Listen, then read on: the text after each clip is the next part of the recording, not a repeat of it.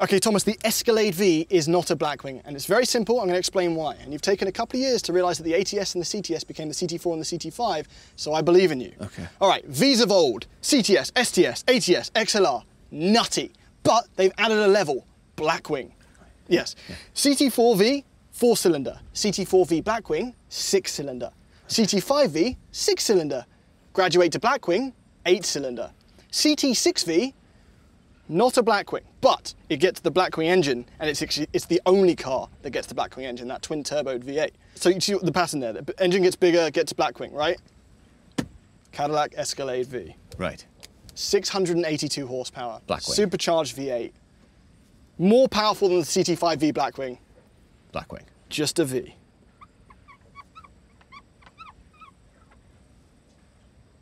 Why? Yes. I don't understand. Exactly.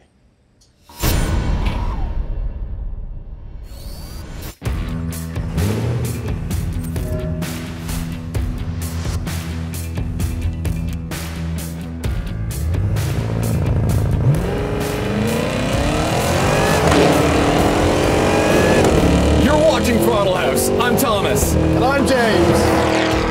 And this is the Cadillac Escalade V.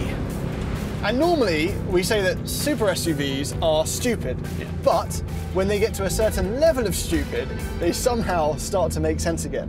But is this one of those SUVs?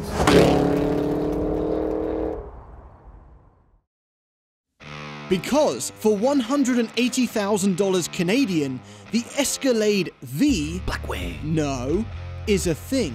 And as for why it's not a Blackwing, well, Cadillac say that the Blackwing name now refers to vehicles that are intended for track use. Given that this is an over 6,000 pound bus, it doesn't get that privilege. What it does get is a more powerful, supercharged V8 engine, one that expresses itself through a neighborhood-shaking quad exhaust. Dodge aren't the only ones making big car go loud. It's GM's turn. Let's see what we've got. And if you're new to Throttle House, we do car reviews, track tests, and quite a lot of messing about. So subscribe, hit the bell.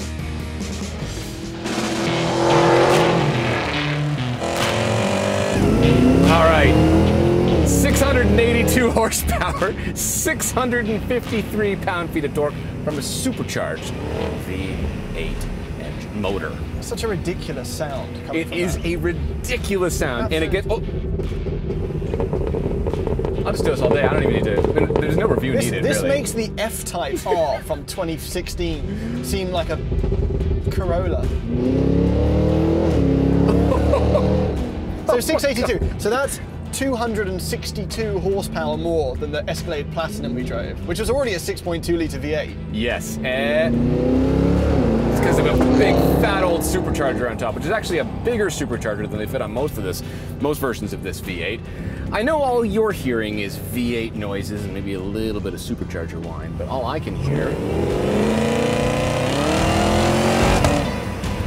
I'm just hearing the most ridiculous exhaust of all time. On an SUV, it's definitely up there. It's got the quad tip, so it looks like it should be making a. That is so absurd.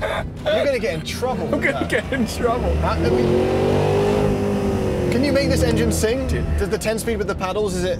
I just missed a shift there, and it really punished me. So I'm just gonna go back to drive mode and let it do its own thing. So we're in V mode right now. It'll do that.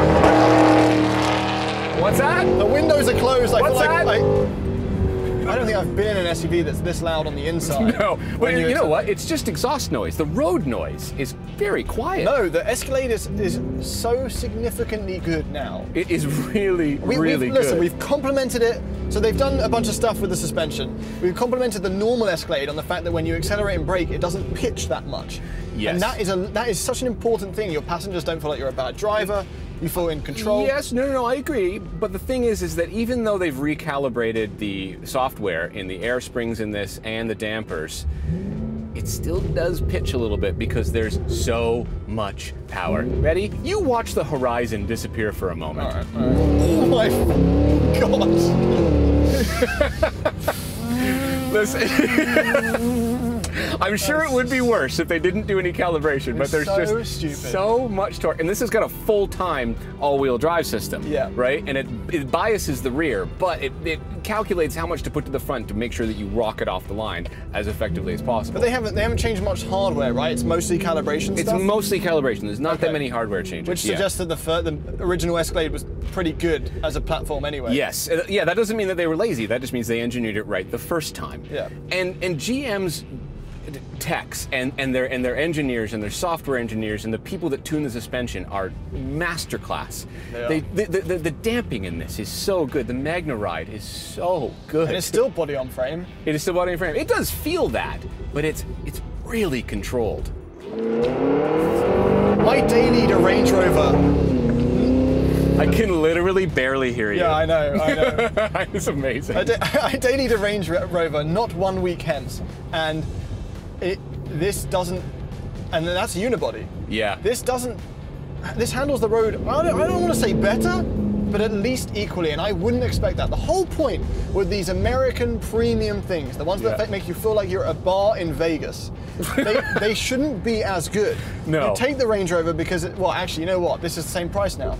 This isn't actually cheap. No, I know, but you know what? It's worth it. I mean, from a luxury perspective, it completely ticks all the same boxes that the Range Rover does, I think. Yeah. Like, this isn't any different in here, other than a little V button down here, a little V right here, and a few different trim bits, right? Yeah, so it's a platinum right inside. Yeah, exactly. But otherwise, it's got the huge curved screen, which is really nice. The 38 inches. The seats are a bit hard, I will say. They're not as nice as the Range Rovers. You think they could have done some V stuff, like bolstered soft? Maybe a bolster. Yeah, I don't know. But otherwise, like the Alcantara and the leathers are decent. I have no issues with the interior of this car. What's your fuel whatsoever. economy there? 16.2. Well, it's the best though. It's best. Oh, it does say best fuel economy. Best fuel economy. That is actually pretty good, but this has been baby. This isn't, this isn't the press car. No, I think after driving this and spending some more time with it, and just like being in its presence, I don't think there is another vehicle that has as much presence as this one. Well, you might be wrong. Because this is a Range Rover, pride of Britain / India, and Karston's over there in an AMG G-Wagon. If you're going to talk about presence or status symbols, you have to include these. Now let's find out if the Escalade V's bite is worthy of its bark.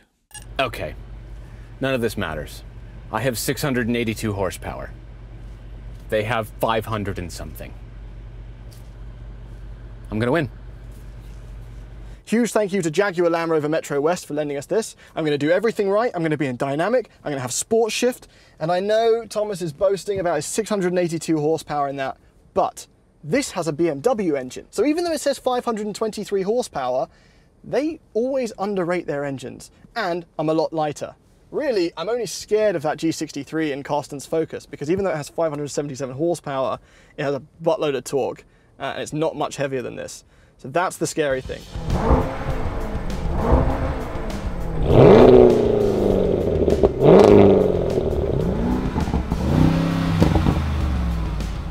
Here we go. Go range! Oh, Escalade V's got some push.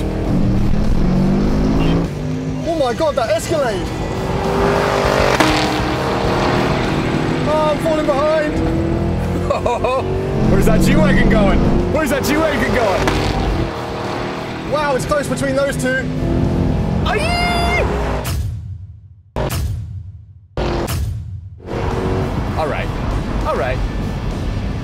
All right. What's up? What Hey. the what?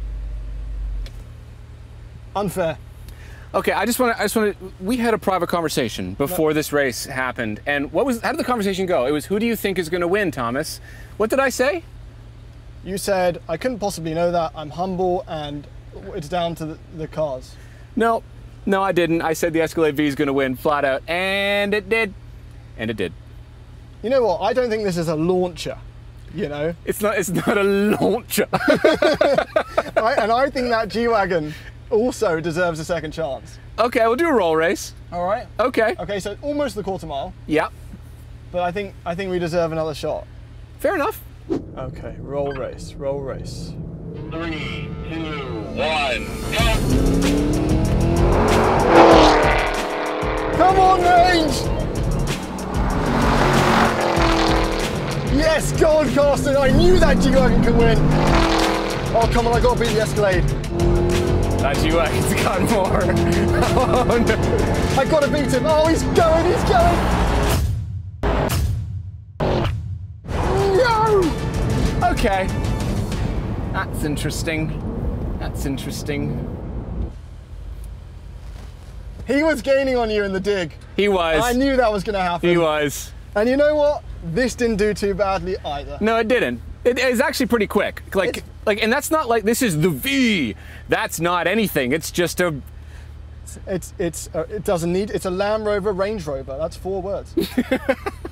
No, the G's definitely. What's happened here is that this is a better calibrated car when it comes to all-wheel drive and traction off the line. So I made up the difference in the dig, and then the horsepower, the torque, and the whole thing. It just made it up there. I almost had you. But I almost you never had your car. If I almost had you, I meant I was falling back the more we went. Should we pull these over and take a look at them? Yeah, go on then. All right.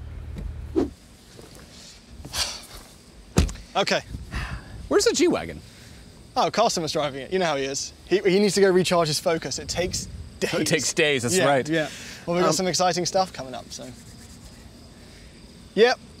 Yeah? Yep. Yeah? Huge win. Right? Huge win. It is rapid. I can't, like. Oh my God, I've killed a butterfly. I think this killed a butterfly. So, you're looking at this in a new colour for the Escalade. Yes. Argent silver. Argent. Argent silver, yeah. What does argent mean? It means silver. Okay, so, yeah. silver, silver. Yeah, the other colours are blue, That's blue. so much silver, blue, blue. Red, red. And yellow, yellow. So this is a great looking vehicle. We've had time to absorb it now, haven't we? Yes. A couple of years. And like the profile is great, the rear is great, the 100%. Front is great. Yeah. Like it's a lot. There's a lot of it. It's so good at doing what it's supposed to do. Being an Escalade? As is the Range Rover. Like, let's be honest, quarter-mile times really don't matter for these cars. Yeah, well, here's the thing, is that this is the Escalade V. Yes. Right? Which means not Blackwing, but also Blackwing at the same time.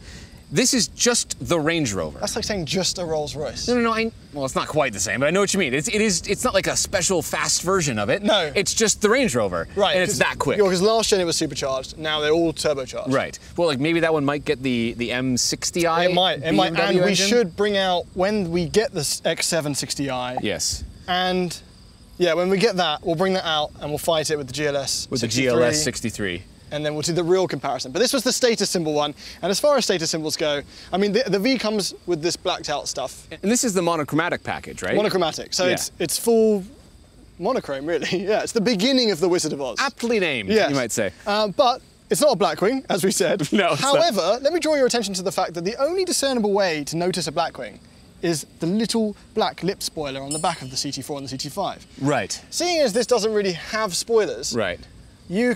This looks as much as a Blackwing as those do. I think so. And in my mind, it is a Blackwing? It's a Blackwing. Blackwing.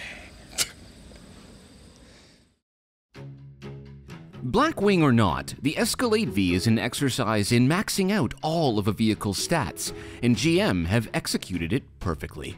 It's big, it's loud, it's luxurious, and it's actually fast, without compromising too much comfort. Yeah, you better be ready to force a smile at the gas pumps, but such is the price for a vehicle that makes no attempts at subtlety.